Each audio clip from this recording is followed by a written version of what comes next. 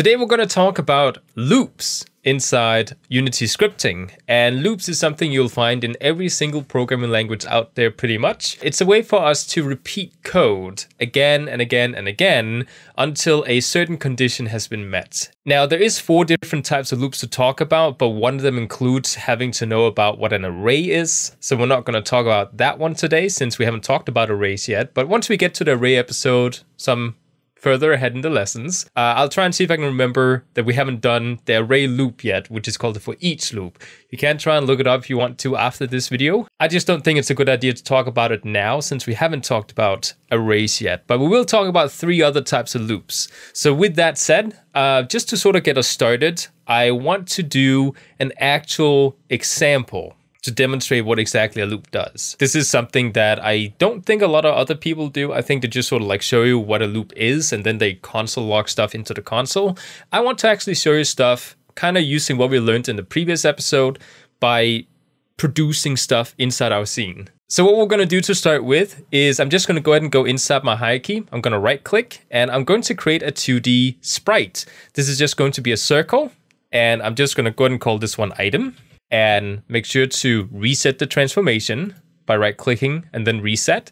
I'm also going to go ahead and change the color of my circle to something like red, just so we know exactly that this is a circle and we can clearly see it's a circle and it's right there. What I'm also going to go ahead and do is I'm going to go ahead and make sure I have a prefabs folder created inside my assets folder. I talked briefly about prefabs in the previous episode. Essentially, we can create game objects inside our hierarchy and we can apply different components to them and then save that object inside our assets folder so we can duplicate it later on with all the components and everything attached to it. So all the different settings you save on the object is going to be on that object inside your assets folder. So what I'm going to do is I'm going to drag and drop it inside my prefabs folder. And I'm also going to go and just sort of delete it from my hierarchy here because now we have it inside our game folder. So we don't need to have it inside the scene. So I can just delete it from the hierarchy. And as you can see, it's still inside my assets folder down here inside the prefabs folder. So with this, I'm going to create one more thing. Inside my hierarchy, I'm going to right click, create a empty game object, which is basically just a game object that has nothing besides a transform. And I'm just going to go ahead and call this one game manager. Now, the game manager here is going to be a game object inside the hierarchy that just simply takes care of the general things. It manages the general things inside your game. So what I'm going to do is I'm going to go ahead and just sort of reset it. Not that we need to, but I get triggered seeing that it's not reset. So we're just going to go ahead and do that. And I'm going to go inside my scripts folder. And you'll actually notice that I already created a script. I just simply called it something like test script. And I'm going to take that script and drag it into my game manager.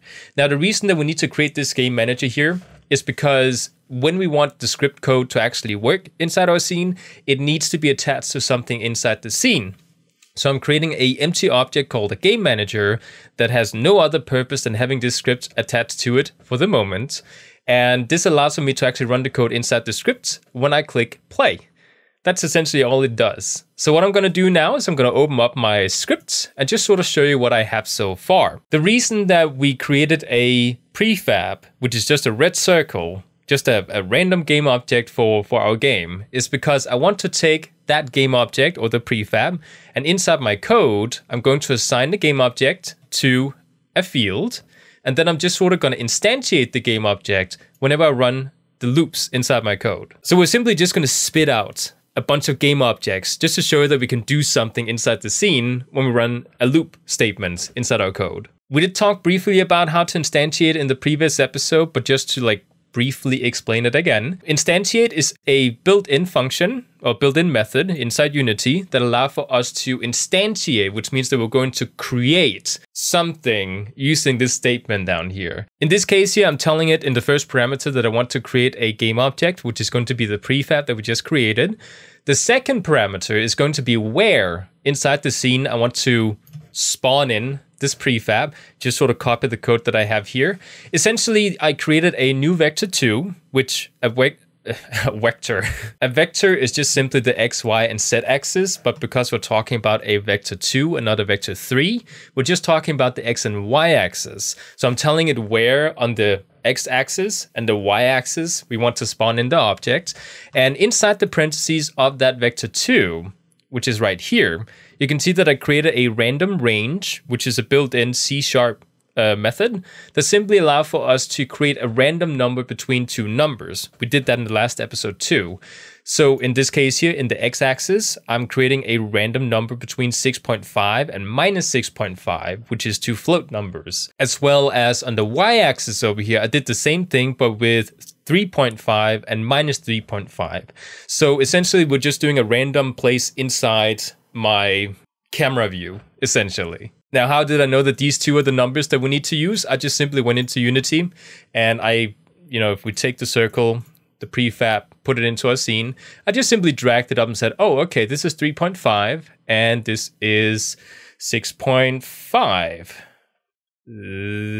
There, roughly. So if you create a number that is larger than this, it's going to be outside the scene and we don't want that to happen. So that's just essentially how I did that. The last parameter inside my instantiate here is a quaternion .identity, which just basically means that we're going to have this object rotated to match the scene inside our game. So with that saved, I'm just going to go ahead and go back inside Unity, because remember, we have a serialized field for a game object that we haven't placed yet. So inside my game manager, if I take a look at my script here, you can see that, oh, we have a field with no game object inside of.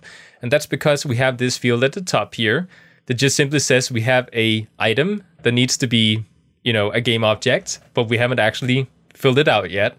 So I'm just going to go ahead and drag my prefab up there and assign it.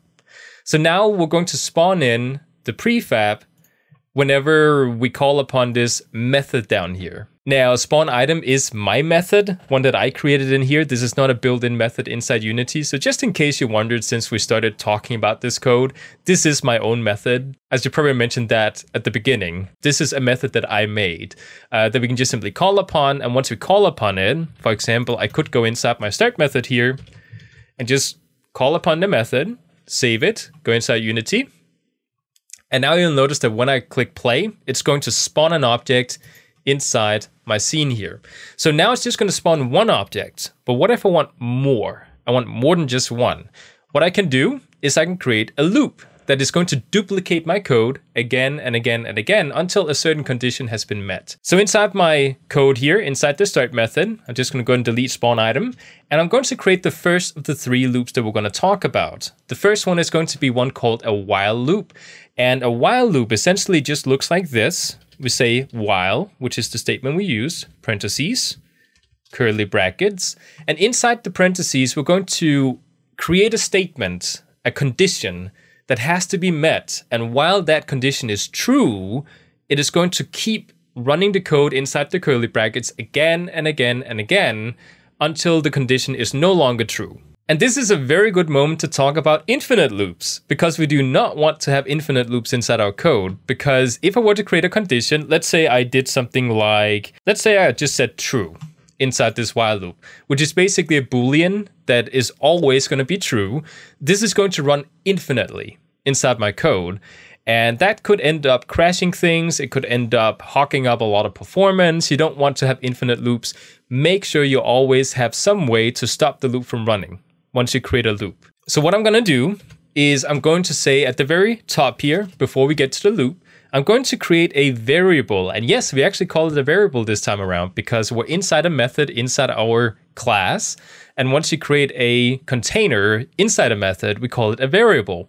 And we don't use the underscore like we usually do with private fields that we have up at the top there. So just a little bit of syntax for you. So I'm going to create a integer variable. And this one is going to be called item count. And I'm going to set this one equal to 5. And I'm just simply going to close it off here. So I'm going to use item count. And I'm going to say while item count is greater than 0, run this code inside this while loop. So I can actually take my spawn item, paste it inside the while loop. And what this is basically going to do is it's going to spawn item infinitely right now because we haven't stopped the while loop yet. This is going to be true infinitely. So what I want to do is I want to take item count, go below here, and I'm going to say minus minus. Minus minus is simply going to subtract 1 from this number here. So item count is going to be 4 next time. And then once it loops again, it's going to be 3. And then it loops again, and then it's going to be 2.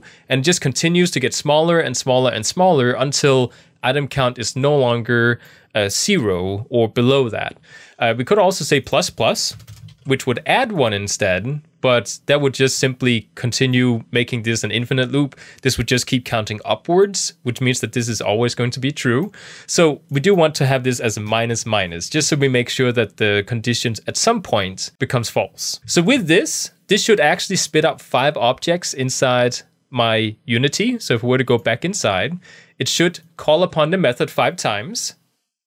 Like so. So now we have 5 objects inside Unity. We just simply spawned them in. Now you might be asking, well, okay, so the practical sense of using a while loop, just to give one example here, is to, for example, if I have a map inside my game and I need to spawn in random enemies at random locations, I can use a while loop to indicate how many enemies do I want to spawn in.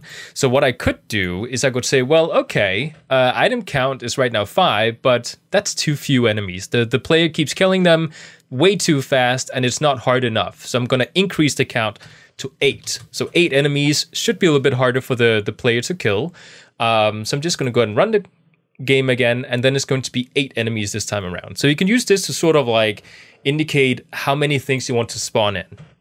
Again, just one example of how you can use a while loop. Now, the next one we're going to talk about is something called a do while loop. And a do while loop is a little bit different than a while loop, because a while loop, if I were to actually say that item count is 0, this while loop would never run a single time, because this condition is going to be false from the start. So if we were to save this, go inside my Unity and actually run the Unity code, or the Unity program, you can see that we don't spawn in anything because this condition is going to be false from the start. So there's no reason to run it. Now, a do while loop will always run the condition or the actual code block 1 time as a minimum. So the way we create a do while loop is, instead of running the block of code inside the while loop here, I'm just simply going to copy it. And instead, I'm going to say we want to close off our while statement up here right after the while statement. It's very important you have this semicolon. And then above the while statement, I'm going to say do, and then paste in the block of code that we just removed. So essentially, it is going to do this block of code at least once, and then it's going to check for this condition down here. So even if this is false, it should spawn in an object at least 1 time, because remember, we set the item count to 0, which means that this statement down here is false from the start. But because it's going to run the code at least once, we should get at least 1 object spawned into our scene here. So as you can see, it runs the code and it just stops continuing running the while statement down here. We could also increase this to 5, which means that now the while statement is true, so it should spawn in more than just 1 object. So we're going to start the Unity program here. And as you can see, we get 5 objects again, because it will at least run the first statement once and then continue if the statement continues to be true. I saved the best for last, because we're going to be doing something called a for loop. And a for loop is probably what people have the hardest time remembering. I think it has something to do with the fact that a for loop has fixed parameters inside the parentheses instead of a while loop, which actually looks very similar to an if statement. So people just has an easier time remembering the while loop instead of the for loop. So the for loop here is a loop that we can create. So we're going to say for, parentheses, curly brackets. Inside the parentheses, we're going to have 3 different parameters that is going to just handle this entire loop statement. The first one is going to be, where do you want this loop to start from? And we could essentially use this number up here, but let's go ahead and comment that out for now, because I just want to show you how it's typically shown when you teach this sort of thing. So the first one is going to be an integer data type, and we're going to call this one I. So this is a I variable. And I think the reason that we call it I, which is kind of a tradition when it comes to for loops, is because it stands for iteration. Don't quote me on that, I'm not entirely sure. And we're going to go ahead and set this one equal to 5. So we could essentially, if we wanted to, just copy the item count and paste it in down here. For now, let's just keep it simple. We're going to set equal to 5. We're going to say semicolon afterwards. And then we're going to jump to the next parameter, which is going to be what do we want to do in terms of checking for when it needs to stop looping. So what I can do here is I can say, well, as long as I is greater than 0, in this case here, then I want this to run. And then the last parameter is going to be what do we want to increment or decrement this with each time we loop through the block of code. So in this case here, just like with the while loop, I want to take my I statements and I want to say minus minus, which means that we're going to decrease by 1 each time we loop through this statement here. So we start with 5 and we're telling it to decrease by 1 after each loop. And when we hit a number that is equal to 0 or less than 0, it is going to stop looping. That's essentially what we're writing here. So what I can do is I can call upon spawn item, paste it in here, and just simply go inside my Unity editor. I'm going to press play, and then you can see we get 5 objects inside our scene here again.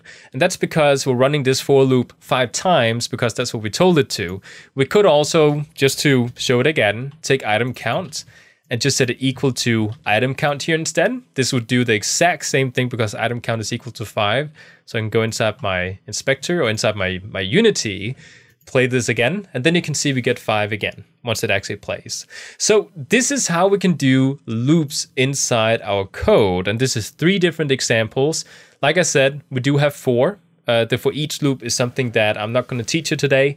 It is something that requires us talking about arrays, which is a little bit further down the line, but let's just go ahead and save it for that tutorial later on. And just sort of like keep in mind that we have these loops and we do use them frequently, just like with anything else that I've taught you in these lessons here. So for now, I hope you enjoyed this video and I'll see you guys in the next one.